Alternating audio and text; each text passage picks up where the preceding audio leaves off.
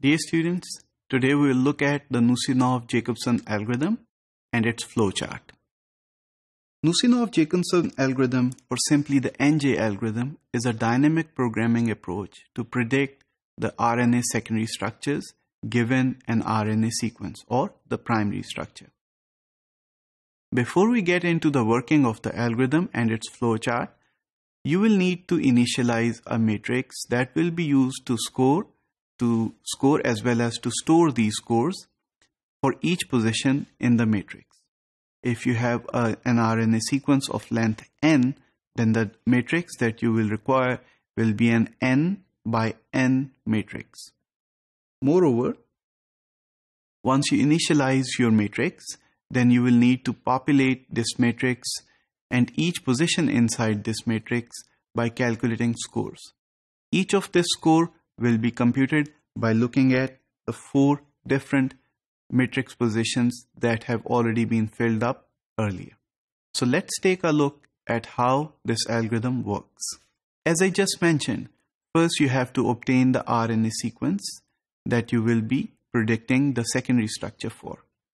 Once you have the sequence, then you create a scoring matrix, which will of course be empty initially, and then you place the sequence, the RNA sequence, on top as well as on the left side of the matrix. Next, you set the diagonal of the matrix to be 0 as well as the lower diagonal, which in this case, if this is your matrix and here is your sequence, then you will set this diagonal to be 0 as well as the lower diagonal, that is this one.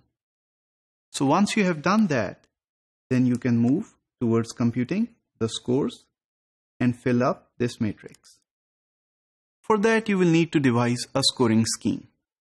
The scoring scheme for the NJ algorithm comprises of looking at the bottom, the left, the diagonal, as well as the 2 rows beyond the left and the bottom elements.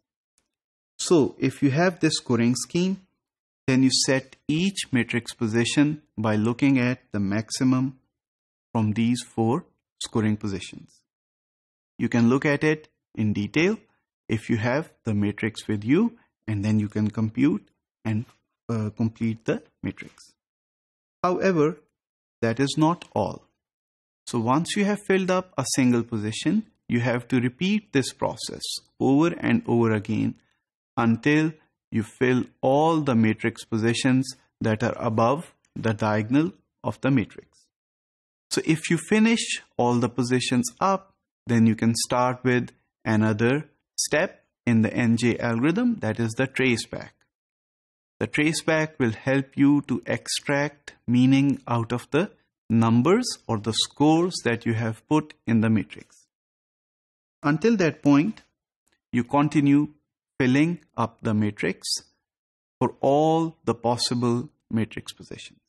So, dear students, the NJ algorithm ensures that there is a maximum coupling of the RNA nucleotides which can help you to predict the secondary structure of the RNA molecule.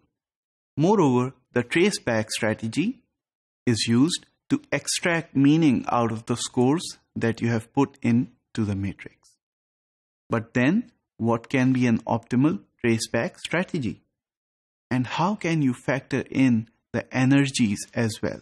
Besides the coupling, you can also look at how the bonding energies can affect the prediction of the secondary structure.